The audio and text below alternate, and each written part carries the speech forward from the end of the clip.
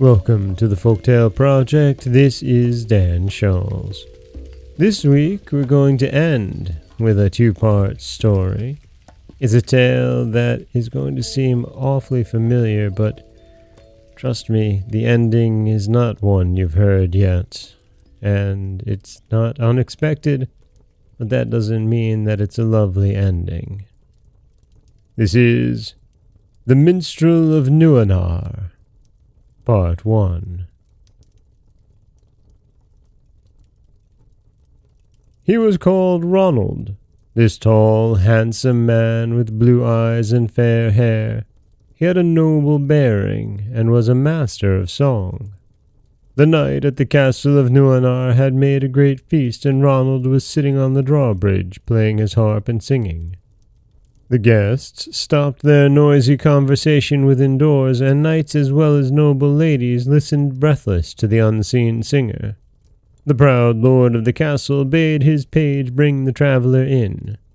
Thus the tall, handsome man, the blue-eyed, fair-haired stranger with the noble bearing, appeared before the high company. The knights looked at him with wonder, and many a handsome lady regarded him with admiration covertly.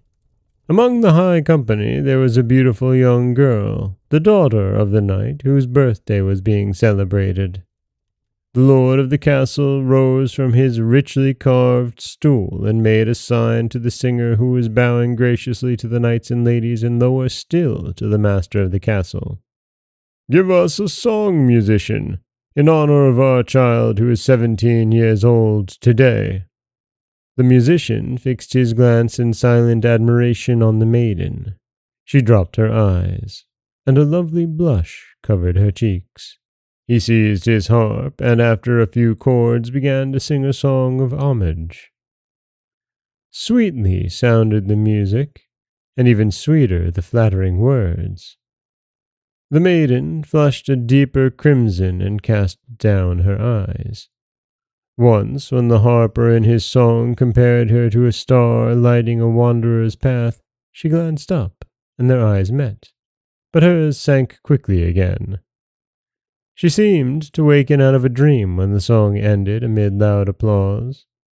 She saw her father lifting up a massive goblet and handing it to the singer, saw how the latter raised it first to her, afterwards to her father and his guests, and then put it to his own lips. The maiden felt she was no longer mistress of her heart, which was beating as it had never done before. "You might teach my Rothtrauts to play the harp," cried the proud lord of the castle, who was in a very lively humor, having partaken freely of wine. She heard it as in a dream, and the musician bowed, murmuring that he was not worthy to receive so great an honor. He remained, however, at the castle. Lovely Rothtraut felt afraid in her heart, like a trembling child crossing a bridge leading to flowery meadows. She had no mother in whom she could confide those fears for which she could find no words. She therefore yielded to her father's desire, wishing to amuse him during the long, lonely evenings by playing and singing. Singing came naturally to her, for a nightingale seemed to slumber in her bosom, but she found more difficulty with the harp. Her slender fingers drew many a discordant sound from the strings, and often her father, comfortably seated in his armchair, laughed heartily at her, which made the maiden blush with shame. Her large eyes would wander from the harp to the musician's face, but her confusion only became worse when her eyes timidly met his. He was very patient with all her imperfect efforts, never blaming her, but on the contrary praising all her modest attempts beyond their merits. Then he would sing a song of his own and play some deep chords which seemed to thrill the air. The knight would listen entranced, and the maiden felt love's blissful pain in her heart. She did not know what it was, or how he had long since sung himself into her soul, and her tender heart trembled at love's first revelation. The passion possessed her more and more. It spread its power over these two hearts, and soon, in the quiet garden of the castle, Ronald clasped the daughter of the proud knight to his heart. Love's first rapture is often followed by sorrow, however, and beautiful Rothtraut had yet to experience it. It once happened that the knight surprised his child in the musician's arms. His anger knew no bounds, and like a beast of prey he rushed at the singer, when his daughter, suddenly become a woman, placed herself bravely between her father and her lover.